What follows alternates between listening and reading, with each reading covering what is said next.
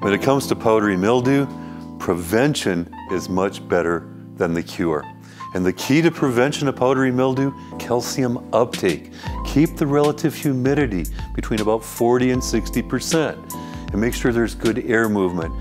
Calcium is passive, it's only taken up in the transpiration stream. So we want to keep the air moving and keep it dry. Number 2 though, amino acids.